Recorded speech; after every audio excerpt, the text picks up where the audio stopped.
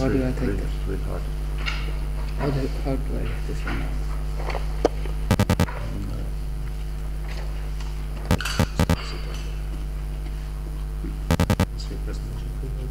Yeah.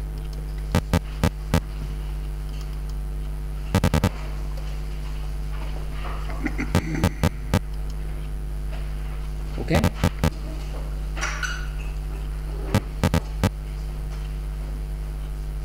I will talk a little bit of the challenges we have in ocean rig. I will be fast. I have a lot of slides to go through, so I will try to do this as fast as possible. Okay, we have some risk evaluation on ocean rig. We have 4 drilling rigs and 2 drilling rigs in ocean rig, and we are working with accidents and near misses in ocean rig. We have Leif Eriksen and Rick Harte, total audio, Olympian, Poseidon drilling at the moment, and we are logging in program start or the incidents, and we report the incidents and near misses and analyze the material we get in, and we look for trends.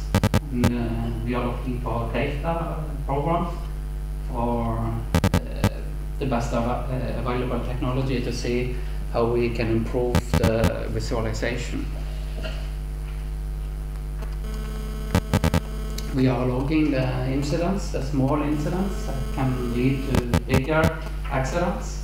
It's important to know every incident that can lead to severe incidents. It's important to know everything. Small incidents with the well control can lead to blowout or we have risk to personal, environmental and material. We are focused on risk management, and we have this risk acceptance matrix where we focus on a lot as low as reasonable practical to make it safe as possible.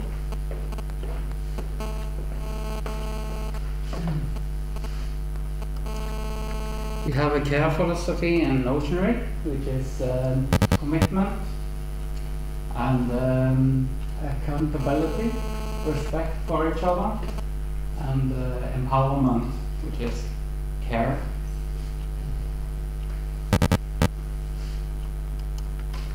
We are mapping the AGC and risk incidents, and this is a picture of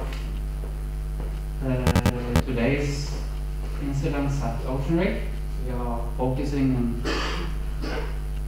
improving what we have today and make things better, and that's pictures of the situation we have today.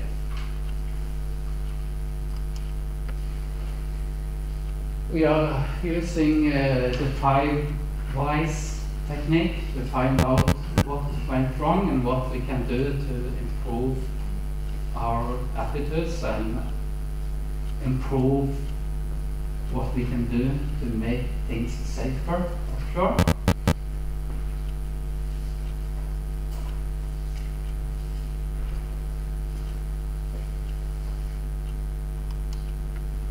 And we have QHSE analysis. We are focusing on quantity risk assessment, qualitative risk matrix, and safe job analysis, like chemical analysis and risk assessment protocols to make things safer.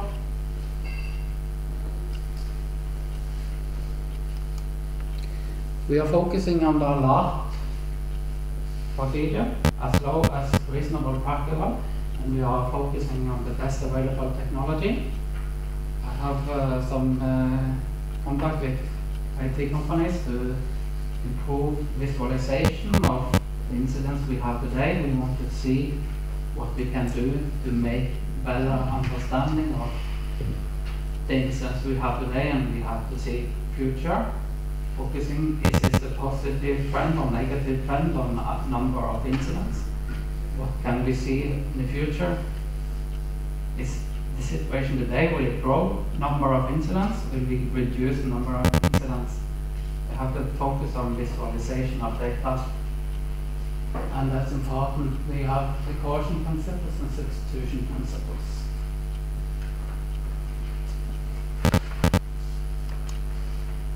Technology. Can technology make our job easier and make the organization a better place to work? What technology is the best available? I've been tracking down a tracker from US, and we are installing that on 2 of our rigs and testing it for a few months to see what e-tracker can do for us, to get the care cards scanned into by sending data to India, and getting the data into Excel and see what trends we have, make things faster. It speeds up the process to understand what we can do to make things happen.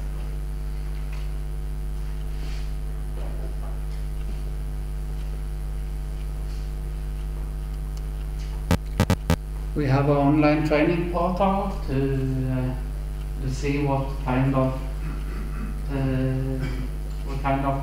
knowledge that we have a lack of, so we have to improve that.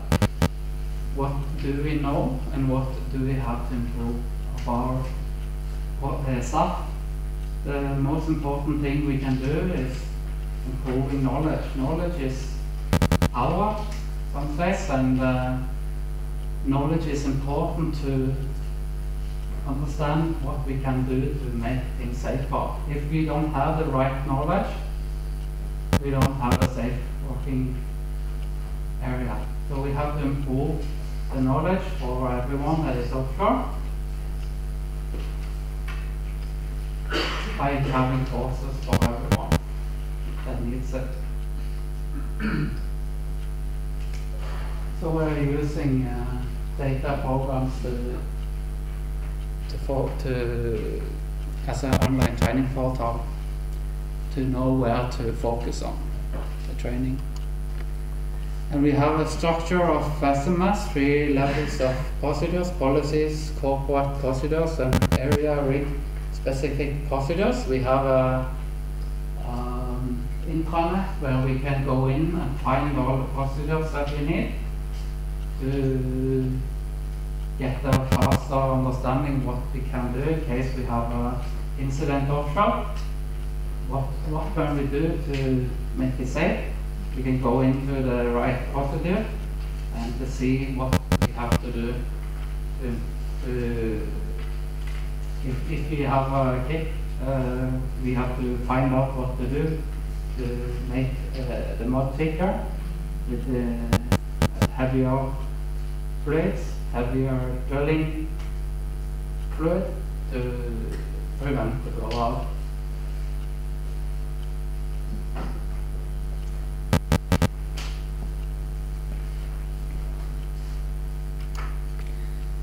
We have training and competence in-house, easy access to essential procedures, either triangle or gun. Ensure that procedure knowledge and company confidence, individual confidence. We need to know that everyone knows what they are doing, and we know that everyone knows how to find information. So we use the intranet to get the information fast.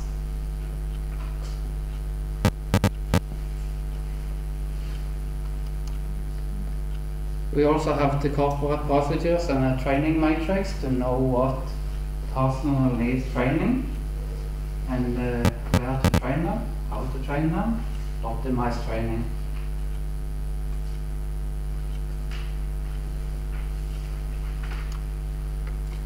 We also have on internet we use Mintra and Safius, know who is doing what. So we have to know who we can talk to solve different problems that we get offshore, who is doing what.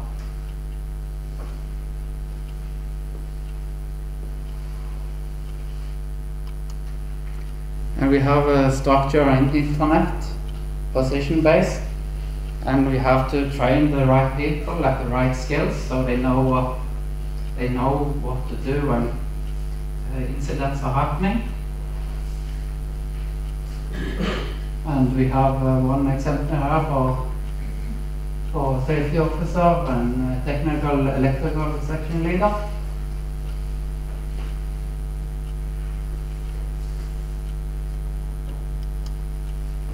And we have these barriers, the barrier concept, where we have to mitigate all accidents. We use the 3 G's, and we don't have any accidents, so we must have some barriers for things that shall not happen. It's impossible to get rid of all incidents, so we have to do the best to reduce it as low as reasonable practical.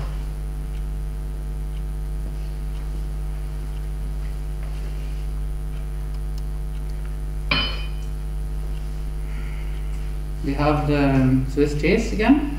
We are all responsible for managing HSE. Everyone can do that to improve it. We have one cartoon here. I reduced the time in the SGA meeting prior to, and did not ask the team to confirm their understanding of the task. I was responsible for planning the operation safely. I was responsible for supervising the maintenance work. I turned a blind eye to some of the crew not following all the procedures as we had limited time to do the job. I was responsible for completing the work. I didn't work safely and took shortcut to get the job done. Then we have an incident. So that's how we are using the Swiss cheese in practical. If no one is doing what they are supposed to do, we have incidents. What we can do is focusing on everyone has to know what they are going to do. So that's improving training for all the personnel that is training.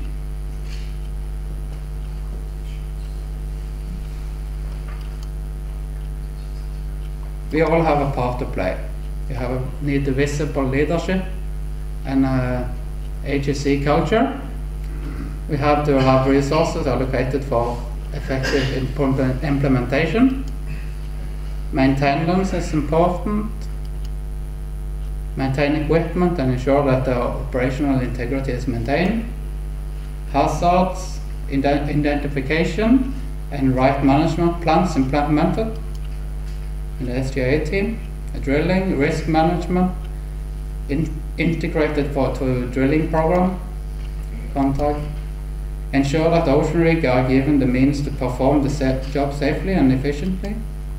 HSE department, guidance and advisory support provided to operations.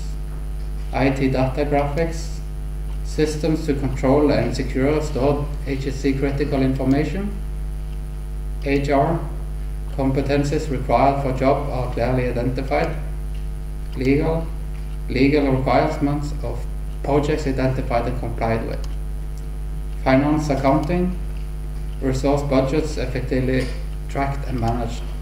And we have some of the deadliest accident here.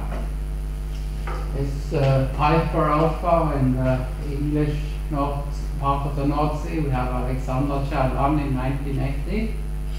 I was 4 years old and I can still remember that the leg was lying in Stavanger here. When that happened, Alexander Kielland, I can remember that it was yesterday. We have Secret Drill Ship, Ocean Ranger, Global Java Drill Ship, Ohio, Brentfield, Chinook Helicopter in Java Central, Baker Drilling Barge, Mumbai,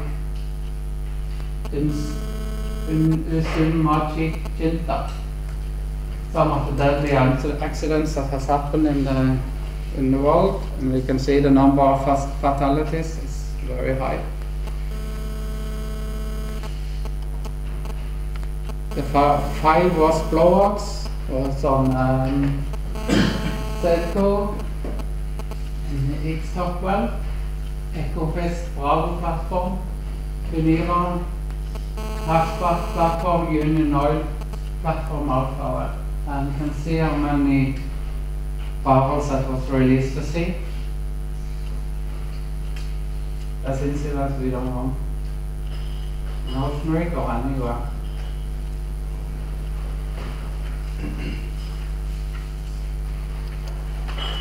We have also have costs.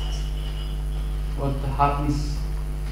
What we have? Why do we care about things cost a little bit if we can think how much it costs if you don't care about safety in lives and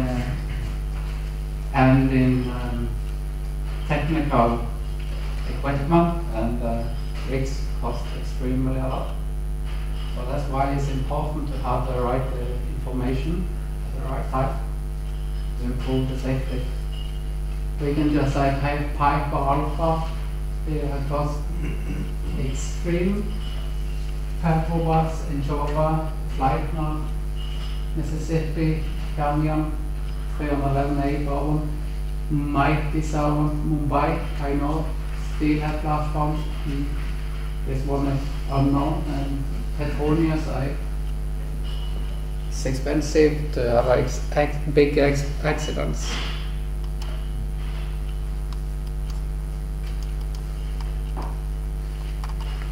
I think that was all.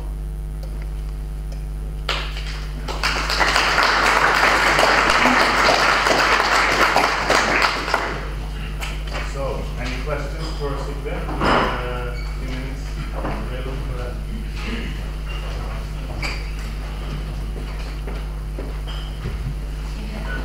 I have a question. Yeah.